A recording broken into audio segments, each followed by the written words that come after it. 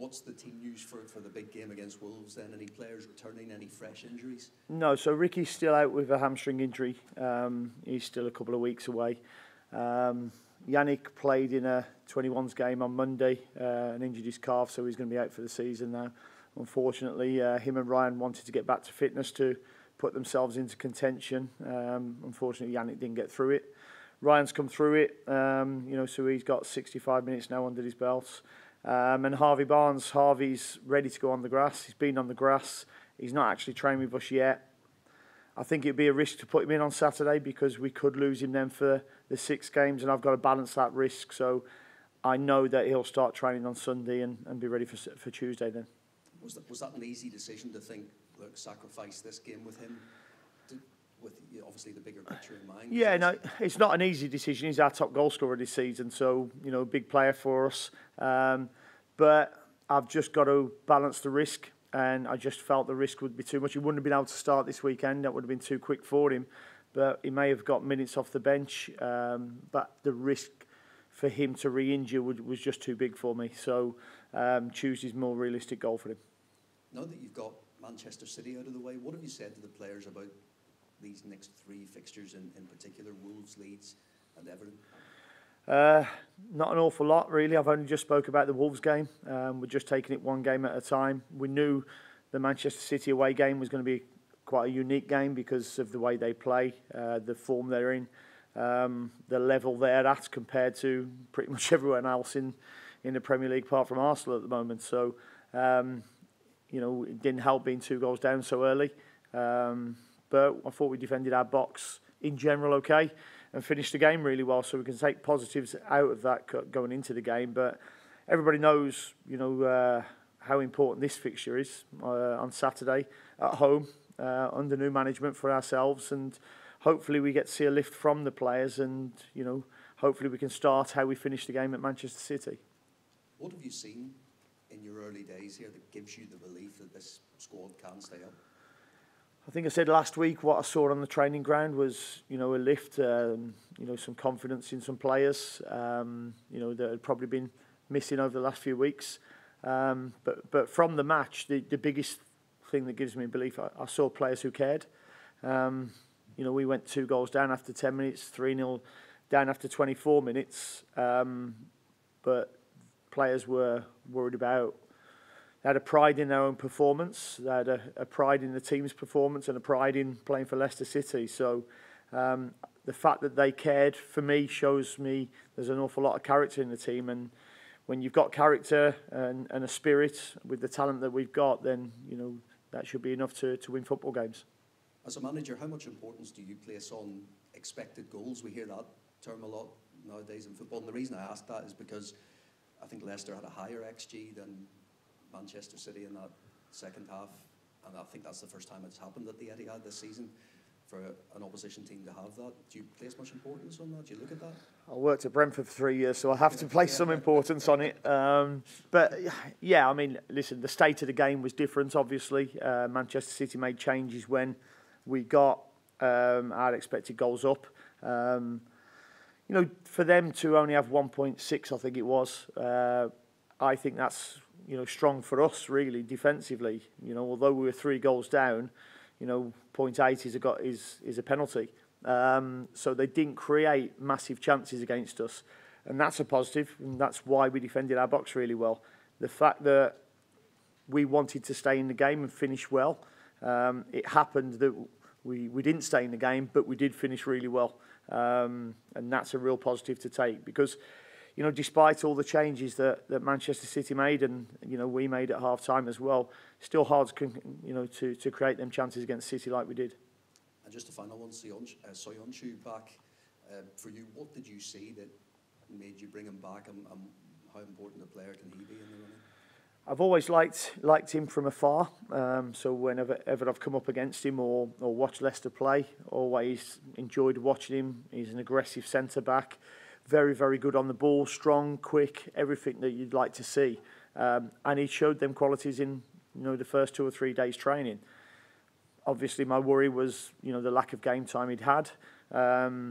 But he'd also played 2 games in the international period for Turkey. So, we knew he could go and play games. And when I spoke to him, the fire was there.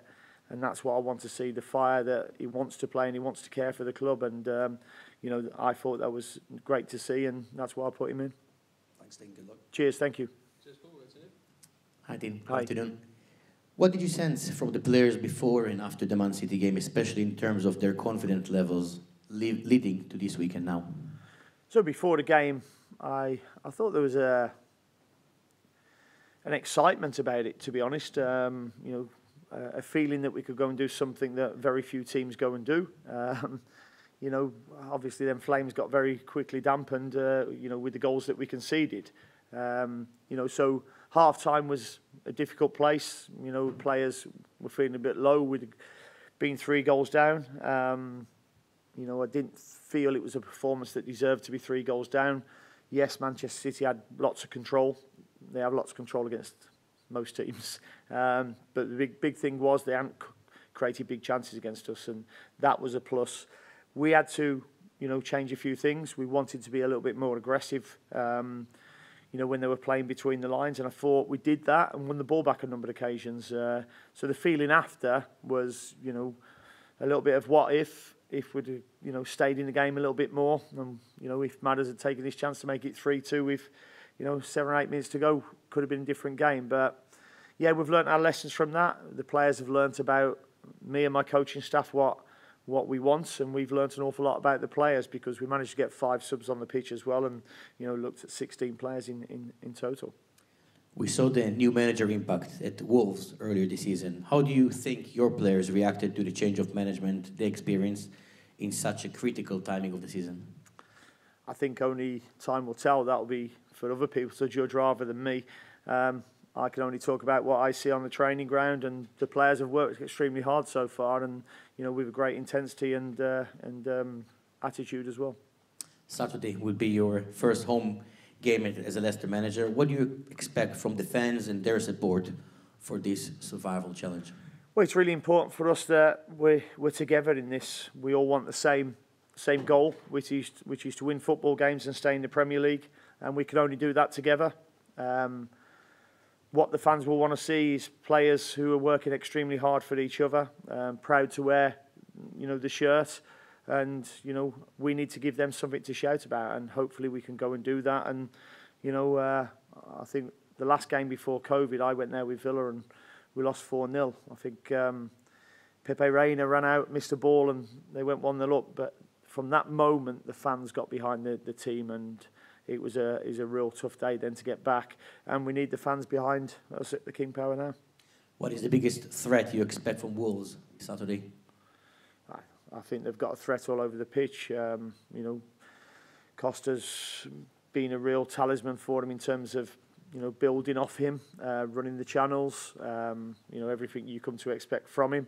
But they're on a good run of form as well. They've just beat Chelsea 1-0, Brentford 2-0. So they'll certainly be confident. And when you look at the relegation battle in general, why do you think we are seeing so many teams involved this season? It's been quite a unique season, to be honest. So many teams being involved in it. At one stage it was Crystal Palace all the way down. Bottom 9 teams. Crystal Palace have just had a great return of results under Roy. And that's what we're hoping for now. Cheers. We'll go to Charlie from BBC Finlands. Hi, Dean. Hi, Charlie. They always say you only get one chance at a first impression. With that in mind, ahead of Saturday, how much emphasis do you put on that opportunity to make that first impression in front of the majority of the fans for the first time?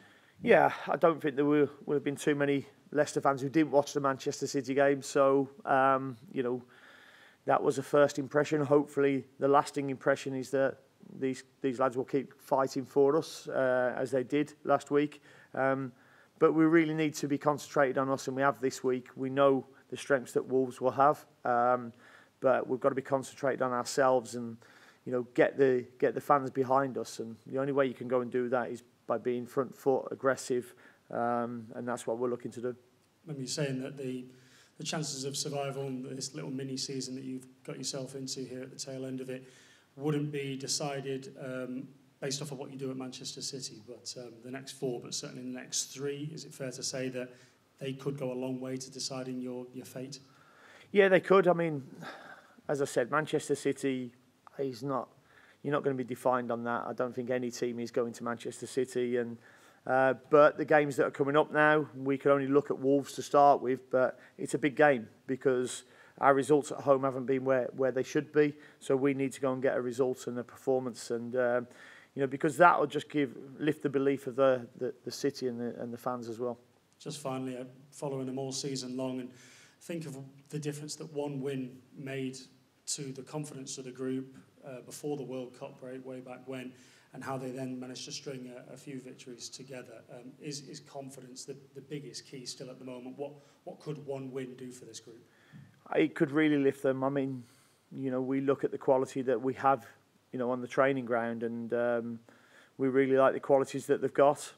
We haven't brought that out onto the pitch for whatever reason. Over the last 8 or 9 games, our job is to get that out onto the pitch. I said before the last home game, what I saw against Bournemouth was a lethargy. We can't have that on Saturday.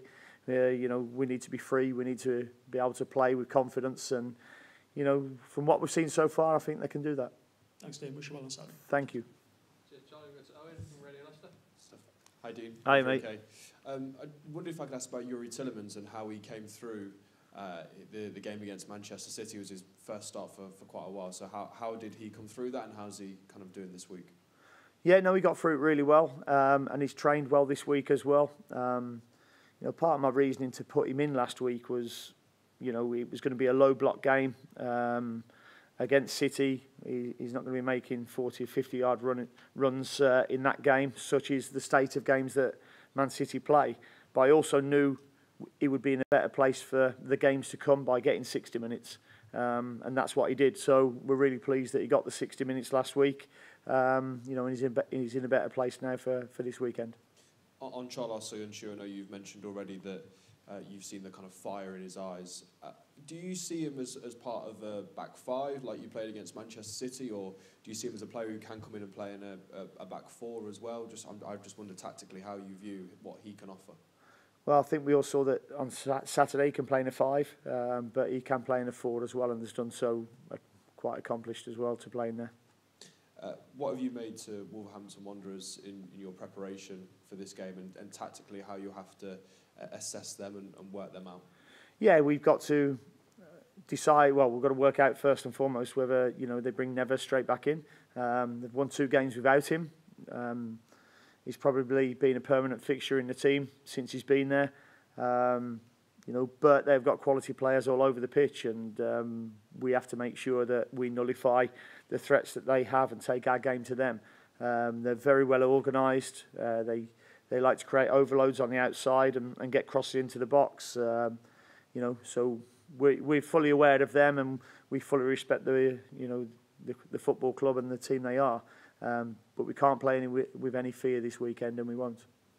Final one, Dean. Is it fair to say that we'll see a bit more of an orthodox Dean Smith side this weekend, rather than the kind of game plan we saw at Manchester City, and that fans will get to see more of what and how you want this Leicester side to play in the remaining few games? You won't see us sitting in a low block for the majority of the game, but unfortunately, I think that we felt that was the best plan to go to City, and I don't think I'm the only coach in thinking that way as well when you go and play them. So, no, hopefully you see more of a side that's demanding of possession, but also providing threats at the top of the pitch as well. Dean, thank you very much.